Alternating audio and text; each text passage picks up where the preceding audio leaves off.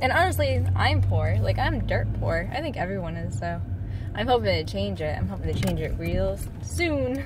Like, really, really soon. We're gonna have savings and some money and our own place that we own where no one can boss us around. James is a little bossy, but I mean, besides from ourselves, we're not gonna have any issues. I actually think I might go all the way up to the top because I don't want to cross over two ways. I just want to cross over one way. So I'm gonna go down and go around the bank.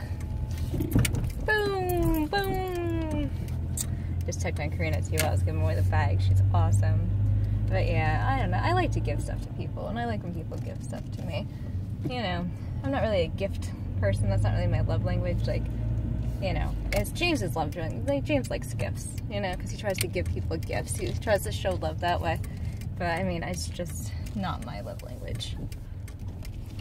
So, but James is gifts and time. Mine's physical touch and acts of service. So like, I show love by doing a lot of things for a lot of people, and physical touch. So those are my two tops. Like, everyone has like all 5 of them. There's the 5 love language. It's acts of service. It's gifts, physical touch. There's 2 more.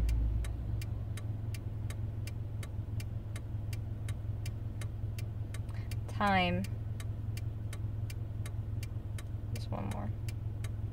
I don't know. I'll have to look it up. I don't remember what the last one is. But there's 1 more.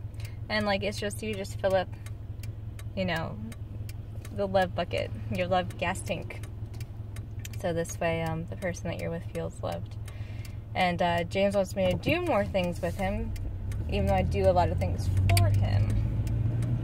So, I don't know, but the things that he likes to do, I find incredibly boring. Like, he likes to sit a lot, and he likes the blue screens, and I like my videos that I make, but I don't like to sit at the computers.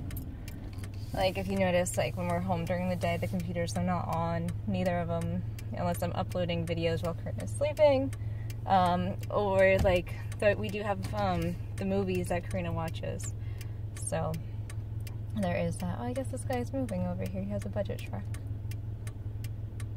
1-800 go budget.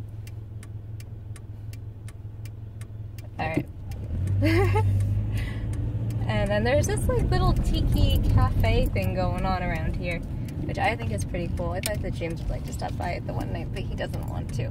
I'm really glad that he didn't, because we don't have any money anyway. Like, we're seriously, we don't have anything. But, I mean, that's okay.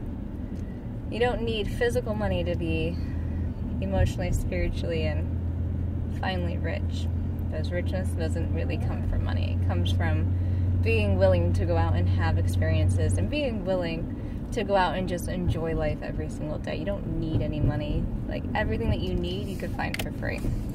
Whether it's clothes, whether it's food, whether it's really housing. Housing is like one thing that you can't really find for free.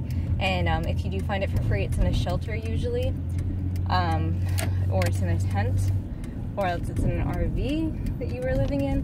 But I mean, if you can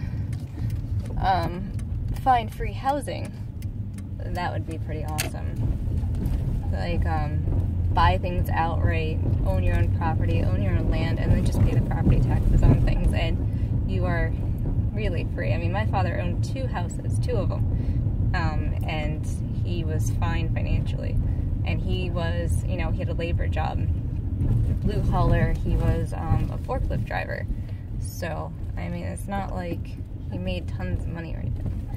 So, you know. Alright, I'm going to turn my car around so I can park on the other side of the street. That's it for my update.